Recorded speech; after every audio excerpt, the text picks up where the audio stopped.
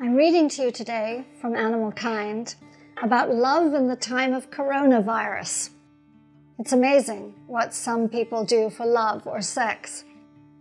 In the mid-1990s, divers discovered ornate circular patterns on the seafloor, not underwater crop circles created by aliens, but nests created by the Japanese pufferfish. To attract a partner, a male puffer furiously flaps his fins and swims in a circular motion, carving the sandy sea bottom into precise peaks and valleys. Despite being only 5 inches long, over the course of some days, he uses his body to create elaborate circles that measure up to 7 feet in diameter. For the pufferfish equivalent of chocolates and flowers, he decorates the edges with shells and coral fragments. And when a female happens by, he eagerly stirs up sand at the center of the circle, hoping to make his nest appear as cozy as possible. If impressed, the lady puffer hovers at the center of the nest and beckons the male closer, but the romance is short-lived. After depositing her eggs, the female speeds away, never to return, leaving the male to remain with the eggs until they hatch. Fortunately, his handiwork isn't entirely for show. The elaborate ridges that he has created with his fins can reduce current flow by 25% and protect those eggs. Female pufferfish aren't the only animals who expect males to step up their game. Standing up to 28 inches tall and weighing around 10 pounds, Adélie penguins have the classic sort of tuxedo look that you see in cartoons. They sport lush black and white coats and they have pink feet. And these energetic birds spend their entire lives on Earth's most frigid and now melting continent. Many species of penguins sail for warmer islands during the winter months, but nearly 4 million breeding pairs of Adélie penguins stay put in colonies along the Antarctic coastline. Whereas humans consider the diamond the ultimate symbol of devotion, for Adélie penguins, the humble pebble is the most important rock.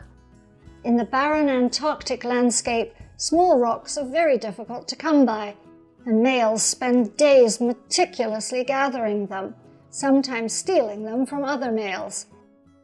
When a male Adélie has gathered the appropriate amount of pebbles, he digs a shallow depression in the ice, and he uses them to line the outside edges. After spotting a female, he stands tall and he cackles, showing off his creation.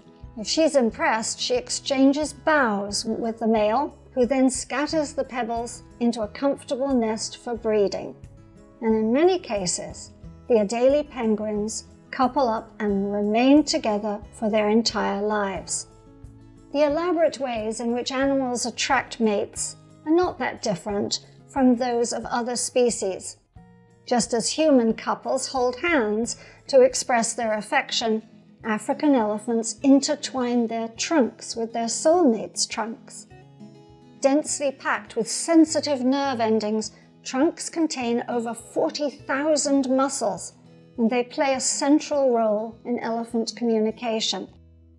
An elephant will use her trunk to stroke a sick or grieving loved one, engage in a friendly game of trunk wrestling with a friend, and even gently entwine it with a partner's during courtship. And even the gaudier animal displays have parallels with those of humans. Is a human male who seeks to impress his date by picking her up in a sports car so dissimilar from a peacock who spreads his iridescent tail feathers and struts about, hoping to win over a potential mate with the flashiest, most impressive display? In a study entitled The Effect of Conspicuous Consumption on Men's Testosterone Levels, it was reported how expensive bling affects them.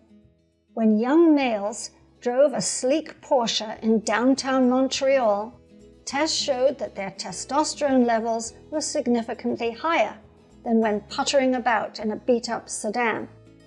Of course, there's always the risk of overdoing it. One study has shown, and it will not surprise human females, that male canaries with the most testosterone in their blood sang the loudest, but were seen as less attractive by females who preferred a soft, elegant chirp over a loud, toneless note. When luxury gifts aren't available, humans and other animals have to get resourceful, sometimes too resourceful.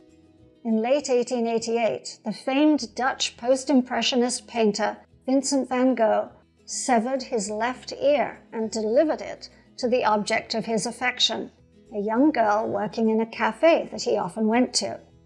The episode didn't work out well for him.